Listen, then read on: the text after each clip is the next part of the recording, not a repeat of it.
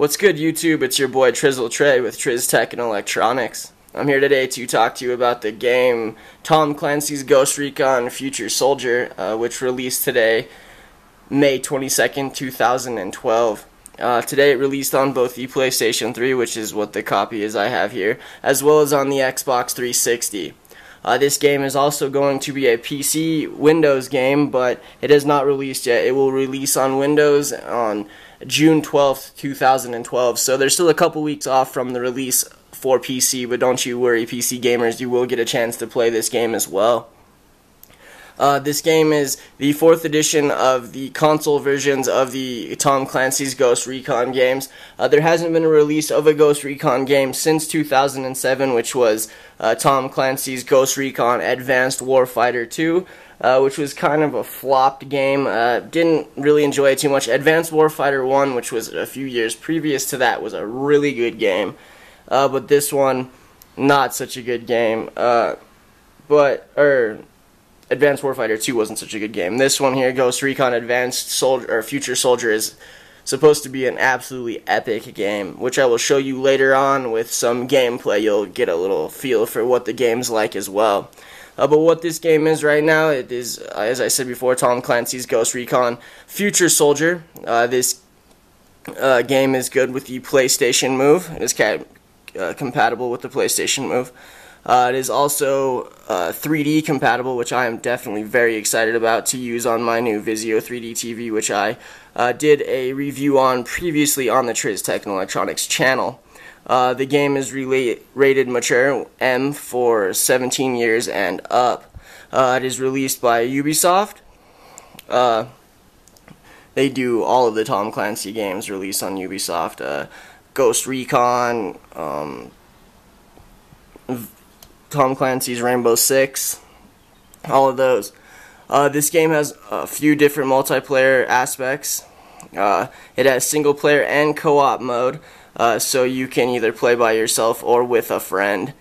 It has a gunsmith capability, which is actually pretty cool. What this capability is, you have over 20 million, I don't know if you guys can see that very well, authentic weapons to be made with the gunsmith aspect. So it's cool, you can design and make your own games, which is actually a really, really cool concept.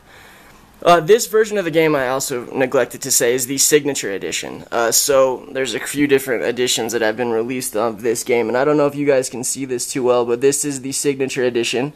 And what it includes is an exclusive Guerrilla Mode map, which is an online gameplay. It has a couple of weapons, has 2 exclusive weapons to be released, a couple of skins, and 48 additional headgear options. So it has a few cool little aspects added to it that are different than the original or normal release of Tom Clancy's Ghost Recon Future Soldier. But this game has been greatly anticipated. As I said, it will continue along the lines of the Ghost Recon series.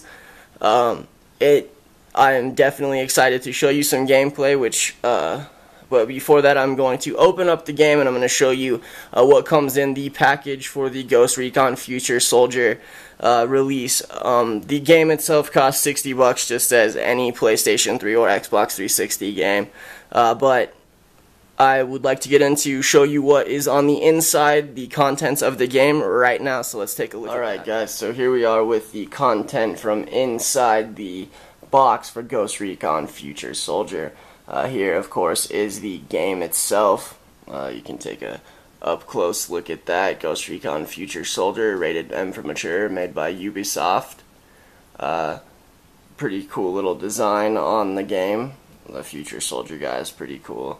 So that is the game. I have it sitting on top of the case. Now we're going to work left to right.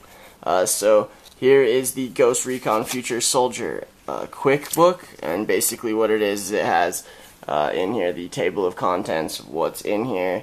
It has your getting started to set up the game and whatnot. It has your accessing the in-game manual, which is on the game. There is no hard copy manual like there was with Max Payne 3. It is on the game itself. So you have that, and then you have the technical support and warranty. Has a limited warranty on it, and works with PlayStation Network, and then your basic controls. So if you open this up here, you have some look at your PlayStation Move controller, and your control has a thing to pre-order Far Cry 3, and then it just has some basic other documentation things for PlayStation Network, warranty, whatnot, which are some important key aspects when having games that are mass released such as this. Not all of them always work properly. This here is the Uplay passport, and what this is you activate your Uplay with the code listed here below, and with the code listed across the top. When you activate it, it gives you some online content that is restricted, that you cannot receive without the card. So if you just have the game, you cannot access those things without your card. This here looks like it's just a little shot of the front Future Soldier, but indeed it is actually an offer from GameStop. I don't know if you guys can read that too well, but what this is, it is to unlock your exclusive GameStop weapons, weapon skins, Gorilla Mode map, and additional headgear for PlayStation 3 system. So what this is you redeem it with this little code below, which I'm going to keep off screen right now. But you have a little code that you enter in the PlayStation Store, and it allows you to get some exclusive weapons that GameStop offers. So if you receive the game from somewhere else, I don't know if that's in there, but I'm assuming that other stores have similar offers. With that said, you guys get the basic idea of what comes in the case itself. So with that, now we are going to get into a little bit of gameplay. I have yet to play the game, so this is going to be just as new to me as it is to you. So I hope you guys enjoy. Alright guys, so here we are with a little taste of gameplay from Ghost Recon Future Soldier. Here we are running through the middle of this town. We are trying to rendezvous with this guy, Peta, that we are trying to rendezvous with him. Right now I am taking cover, and I am about to throw a sensor. As you see the thing light up and all these things, these sensors are used to go around blind corners, or when you're hitting behind cover, it shows you where all the bad guys are. As you can see, there are two right here, and it says to aim, so we are going to shoot those two guys as well as this guy over here. And now there's some more coming out of the woodwork, obviously. This is the first mission of the game, so I haven't played too much at all. I got through the first mission and then decided that I would re-up myself here so that I could show you exactly what was going on with some of the gameplay. And as you can see, it definitely is a third-person shooter, but when you zoom in, it does move it more towards a first-person, as well as you can zoom in by pushing in the right joystick. You can definitely zoom all the way in like that, which is what we're gonna have to do here in just a moment. We're gonna watch this cutscene load a little bit. We see these bad guys. That's the guy that we were trying to protect, the guy that they just showed. Now we're gonna bring up the scope and take some of these guys out so that we can try to protect this guy. You can shoot through walls when you are zoomed in, and if the red is up, then you can zoom in to shoot them that way. See, like that guy, I killed both of those guys around the walls. Trying to shoot this guy through this truck. Alright, more guys. So we've got a lot of guys over here, and we're trying to protect that guy without letting him get killed over there. Take these guys out up high. Snipers on the top. The one thing I've noticed about this game that's actually pretty cool is your teammates that you play with in the game.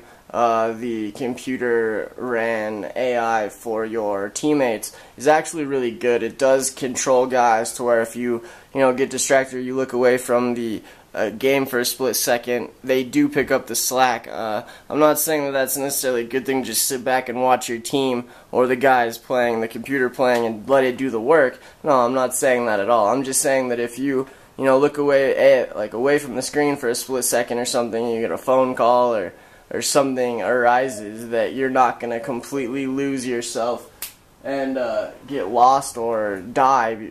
I mean, if you're not under proper cover, you are going to die. But as long as you are in proper cover, you should be just fine. And I'm shooting at these guys, giving you the basic idea here. I'm trying to get to this one spot up here a little ways where I can show you a little bit more intense of view. But basically you aim with the left with L1, you shoot with R1. L2 throws your sensors, or you can switch by hitting right or left on the D-pad. You can switch between sensor or frag grenades, which is a pretty cool little deal. So you don't have to shoot with either one, or you can switch between your sensor or your thing, which is kind of a cool aspect. Your sensor or frag grenades. I just took that guy out. Now we are gonna go in here. So you basically get the idea. You move front and back with left joystick, side to side with the right joystick. Pushing in the right joystick zooms in, brings up your scope, and zooms in. You zoom in, and if you want to zoom in further, you press in on the other joystick, and it will zoom in a little bit. With that said, we are now going to climb up these ladders. We're still trying to rendezvous with this guy. You hold square when you're at a ladder, and it will take you up. But so far, I mean, the game is kind of slow-paced, but you get the basic idea. It's definitely fun. I think that this game, I'm going to show you this little breach deal here. We're going to breach in through here in just a second. Oh, I got to throw a sensor in here to do this. I'm doing this all muted so that I don't have any kind of issues with copyright music or anything like that. So I am just doing it muted, so it's kind of hard to remember exactly what's going on. But I'm up against the wall now. I'm going to press X to breach the doorway, and it goes into slow motion, like a bullet time kind of deal.